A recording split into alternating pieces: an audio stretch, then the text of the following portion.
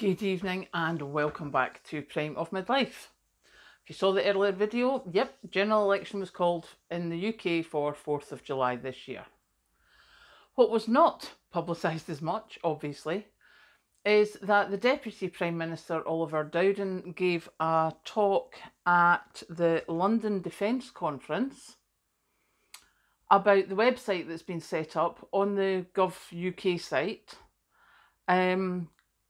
saying, are you prepared for emergencies? And the website is prepare.campaign.gov.uk, which I will obviously put down in the comments. And basically it is saying that this site is to help prepare for emergencies, help you be more informed about hazards, and help you get involved in your community. So obviously, as you do, you go and have a look. So some of the hazards they're talking about are animal and plant health, antimicrobial resistance, cold and hot weather, storms, fire, flood, cyber, drought, disease, overseas emergency, phone and broadband, etc. They also have get involved in the community, so you can volunteer or help, information for groups, and information about donating. And I'm like, what? Donating? What?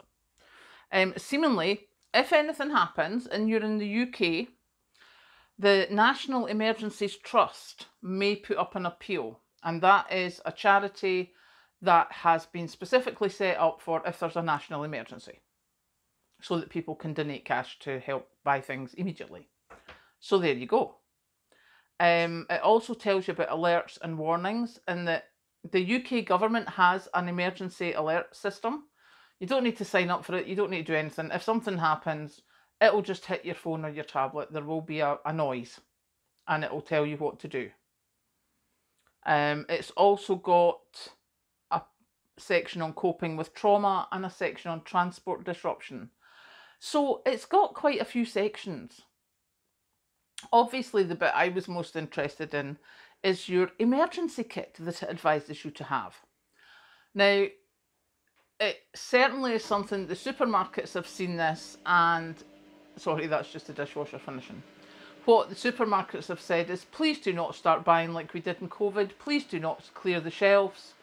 Get a bit at a time and build up your preps. But their emergency kit,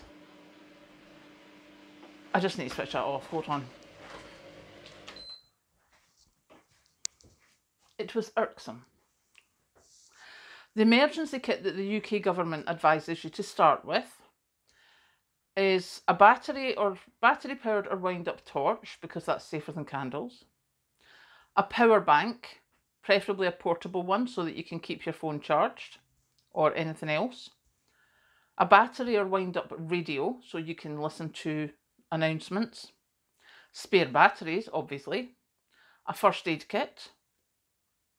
Hand sanitizers or wipes, bottled water, non-perishable food, and baby supplies if you need them.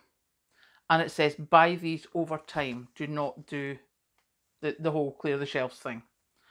And it basically is, when he was given the talk, Mr.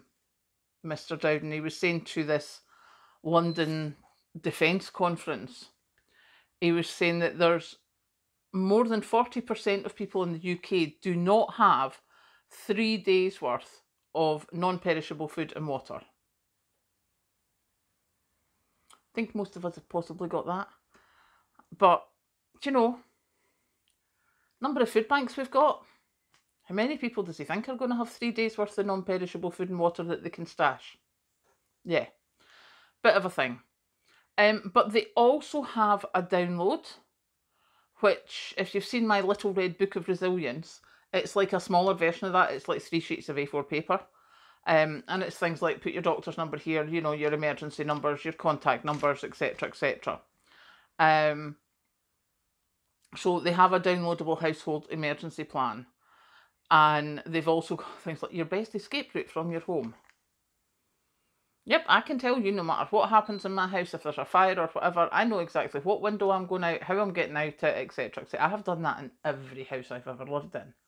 Do you know, the first couple of nights staying in a house, I am going through everything.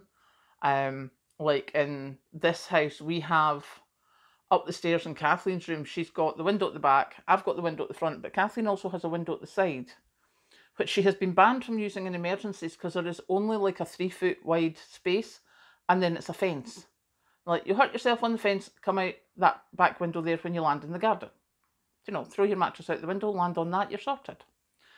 I do that every property I am in for any length of time. I know exactly where I'm going and how I'm getting out.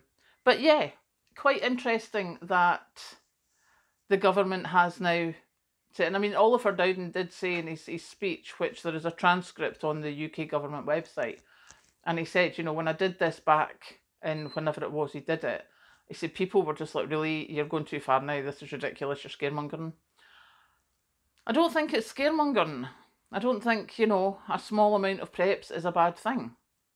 So yeah, go have a look at the website, let us know what you think. As I say, I'll put the link up in the description below and we can see what use it is to us.